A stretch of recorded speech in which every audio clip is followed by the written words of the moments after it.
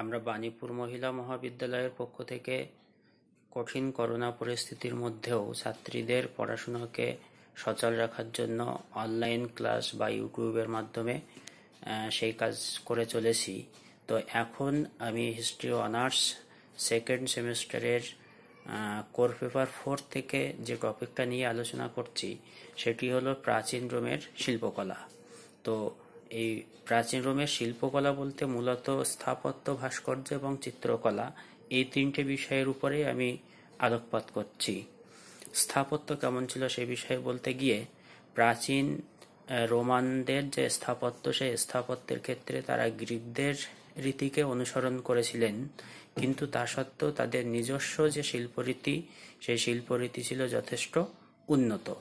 তাদের স্থাপত্যের যে অন্যতম বৈশিষ্ট্য, সে অন্যতম বৈশিষ্ট্য ছিল কি না, সে অন্যতম বৈশিষ্ট্য হচ্ছে খিলান বা গম্বুজ আকৃতির ছাদ।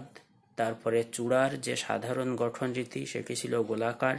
এগুলি ছাড়াও তারা বিভিন্ন সময় সেতু, কৃত্রিম জলাধার, বিশাল আকৃতির প্রাসাদ, তারপরে উন্নত পয়ঃপ্রণালী, যোগাযোগ ব্যবস্থার অগ্রগতি ঘটানোর জন্য রাস্তাঘাট, মন্দির ইত্যাদি তাদের স্থাপত্যের মধ্যে বিশেষভাবে স্থান দিয়েছিলেন।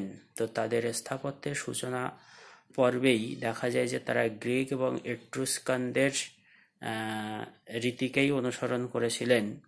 তাদের স্থাপত্যের মধ্যে পাথর এবং পোড়া ইটের প্রচলন বা ব্যবহার কিন্তু যথেষ্ট পরিমাণে লক্ষ্য করা গিয়েছিল। তাদের স্থাপত্যের অন্যতম নিদর্শন হিসেবে বলা যেতে পারে যে ক্যাপিটোলাইন পাহাড়ে দেবরাজ জুপিটারের মন্দির ছিল বিশেষভাবে উল্লেখযোগ্য। এরপরে আসবো ভাস্কর্য। তো রোমানরা স্থাপত্যের মতো ভাস্কর্যের ক্ষেত্রেও তারা গ্রিক এবং এট্রুস্কানদের দ্বারা বিশেষভাবে প্রভাবিত হয়েছিলেন। তো আদি পর্বের যে সমস্ত রোমানরা, তারা ব্রোঞ্জের বিভিন্ন ভাস্কর্য অর্থাৎ ব্রোঞ্জ নির্মিত ভাস্কর্যে তারা যথেষ্ট পারদর্শী ছিলেন। তবে রোমান যে ভাস্কর্য, সেই ভাস্কর্যে দুই ধরনের বৈশিষ্ট্য মূলত লক্ষ্য করা যায়। প্রথমত কি না, উপাসনা করার জন্য বা উপাসনা সূত্রে বিভিন্ন দেবদেবী এমনকি পূর্বপুরুষদের আবক্ষ মূর্তি তারা নির্মাণ করতেন।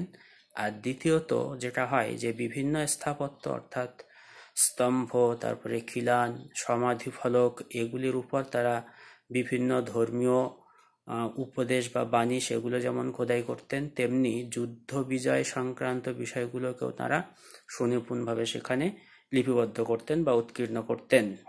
এছাড়া রোমানদের যে ভাস্কর্য, সেই রোমানদের ভাস্কর্য সম্পর্কে বলতে গিয়ে বিশেষ করে মার্টিন হেনিগ তিনি বলেছেন যে খ্রিস্টপূর্ব 2য় শতকে রোম নগরীর বেশিরভাগ শিল্পীরাই ছিলেন গ্রিক।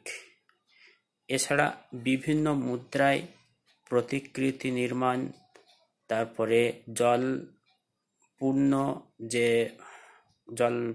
কোনো পাত্রে বিভিন্ন ধরনের ভাস্কর্য অঙ্কন, চীনামাটির বিভিন্ন মূর্তি নির্মাণ, তারপর রিলিফের কাজ, এগুলো তাদের ভাস্কর্য শিল্পের মধ্যে বিভিন্ন সময় ফুটে উঠেছে। এরপরে যেটা আসবো চিত্রকলা। তো রোমানরা স্থাপত্য এবং ভাস্কর্যের মতোই চিত্রকলাতেও কিন্তু তারা যথেষ্ট প্রভাব লক্ষ্য করা গিয়েছিল সেই গ্রিকদের। অধিকাংশ ক্ষেত্রেই প্রাচীন রোমের চিত্রকলাতে রাজতন্ত্রের যুগে মৃৎপাত্রের গায়ে, তারপরে মন্দির, অট্টালিকা এবং বিভিন্ন সময় ঘরবাড়ির দেওয়ালে তারা যে চিত্রগুলো অঙ্কন করতেন, সেই চিত্রগুলো অঙ্কন করার সময় তারা বিশেষভাবে যে রঙের ব্যবহার, সেই রঙগুলো ছিল উজ্জ্বল রঙের ব্যবহার কিন্তু তারা করত।